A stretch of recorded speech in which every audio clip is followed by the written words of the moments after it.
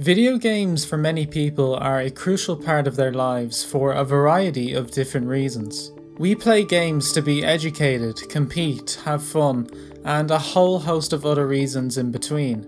However, many people either inadvertently or deliberately use video games to assist them with their mental health. For ages now, there has been debate on the effects of video games on our mental health, but recently it seems that the evidence is suggesting that the games we play are mostly positive for our mentality. I've been lucky throughout my life with my mental well-being, but even someone as lucky as me still utilises games regularly in various different ways to help me when I don't feel 100%. So how do video games positively affect our mental health? In this video, I want to look at the various ways video games have helped me with my mental health.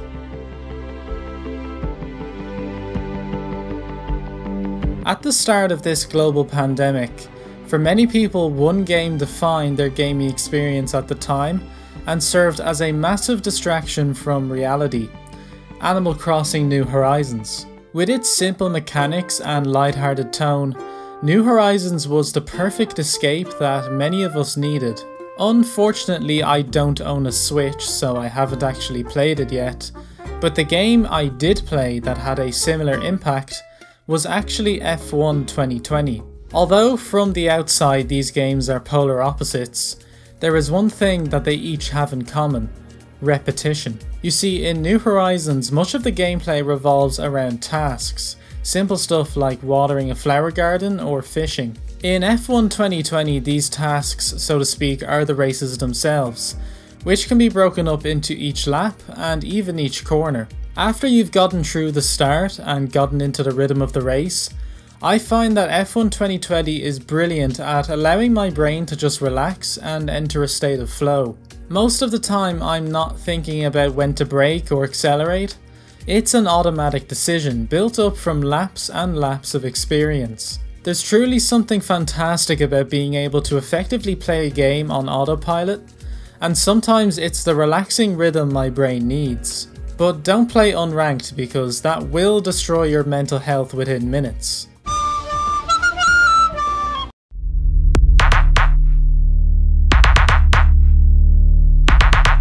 Playing games competitively is a double-edged sword with regards to mental health. Recently I won my first ever league race on F1 2020, and whilst crossing the line in first place felt amazing, the 27 laps before that were absolutely nail-biting, packed with sweat-inducing overtakes and last-minute defensive moves. But I think that even though you will spend a lot of your time playing games competitively complaining about various instances of bullshit, I believe that the overall experience can benefit our mental health. Those moments of last-minute goals, clutching around for your teammates, or ballsy overtaking moves far outweigh the common mediocrity and disappointment we experience whilst playing competitively. I mean, just look at what some of those aforementioned moments mean for those at the top of their game. NRG need this immediately. They've got the kick off in their favour. Kato tries to clear. It is almost there. It just hasn't hit the floor. But Panda puts it a long way, and it's almost there. Justin keeps it alive. Turbo wasn't there. Bounces into the corner. NRG still around. Justin is there for the shot. Justin! Justin! This is Rocket League! Já desceu, será que vai conseguir eliminação? Consegue, belo trabalho, eliminação em cima do jogador, quase tenta uma double kill. Olha o Nesk, double kill pra ele, vai partir terceiro, triple kill, 4K do Nesk, impressionante. O que tá acontecendo, Retalha? Revolt sozinho, será que ele consegue levar mais uma situação complicada pra ele? Tem um pixel melhor, o Nesk consegue um clutch espetacular, um clutch que pode garantir a vantagem que a Black Dragons precisava para ir para Katowice.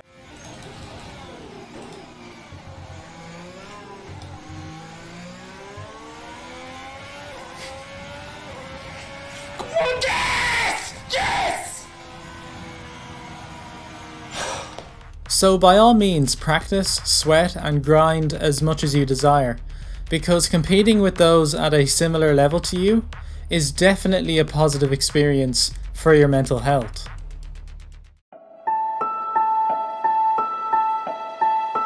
Cruising around a map is a great way to relax whilst playing video games, and there are no better maps to cruise around than those presented to us in the Forza Horizon games. Firstly, the car physics are spot on, so you can really drift and speed around the corners with ease. And secondly, the locations are unique, fun to drive, and stunning to look at. This is probably my most utilised way of playing games to benefit my mental health. Put on some music and just drift around the outskirts of the map in some of my favourite cars. It's an aimless experience, devoid of any sort of purpose or meaning, but that's the point. It is purely an escape from everything else that is going on. You are devoting time towards nothing in particular, but sometimes that's what you need. The Horizon games allow me to do this better than anything else.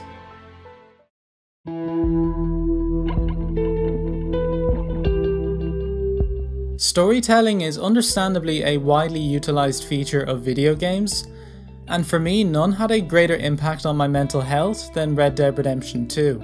Red Dead 2's story centres around Arthur Morgan and his fellow gang members, desperately trying to survive and thrive in an ever-changing and modernising world. Meanwhile, Arthur himself is dealing with his own personal struggles, trying to figure out his purpose and questioning the ideals on which he was brought up by. It's truly a memorable tale, but what had such an influence for me was how Arthur dealt with tuberculosis. At the time a deadly disease, Arthur was dying in the midst of an internal crisis within the gang, with multiple members dying, working undercover and questioning the gang's leader, Dutch. Arthur's way of dealing with all this noise was simple: do as much good as you can before you pass away. And so Arthur spent the final chapters of his life selflessly helping gang members and other strangers he came across, as at this stage it was the only impact he could have on this world. At the end, Arthur found inner peace with this, and as a player I could empathise with this, and to be honest, it had a really positive impact on my mental well-being at the time. It was clear that Arthur had made the right choices, and it served to me as a reminder of the power of making good, compassionate decisions for other people at the cost of your own self-interests. I actually started playing Red Dead 2 when my mental health was at its worst. The previous summer I had attempted to start this very channel, and quite frankly it was unsuccessful. YouTube had always been this dream job that I had envisioned, and suddenly that dream was seemingly gone. So I naturally gave up. 2 months later I entered my final year in school overweight, having wasted away the summer and had no goals for my future. By Christmas I was still overweight and on course to not obtain the points I needed for my planned college course. And that's when I started playing Red Dead 2. It distracted me when I should have been doing schoolwork, but for some reason the game helped me immensely. By March I finally began to lose weight, and around August I received the news that I had obtained the points I needed for college. 7 months later I finally mustered up the courage to try YouTube again, and this time it worked. I don't want to say that Red Dead 2 was the reason I began to turn things around, but it was definitely a catalyst for change. Why? I don't know. But Arthur's story stuck with me, more than any other video game story has, and I think that without Red Dead 2, I wouldn't be the same person I am today. Video games are amazing, and quite frankly I'm convinced without them, my mental health would be a lot worse off. I can't thank them enough for simply existing, and I'm so grateful to have experienced them from an early age. They will continue to act as an escape, a method of zoning out from our harsh reality and forgetting all the problems or worries I might have. So with the pandemic dragging on and mental health a bigger issue than ever, take time out of your day to play some games in any way you see fit. You might be surprised at how positive an effect they can have on your mental health.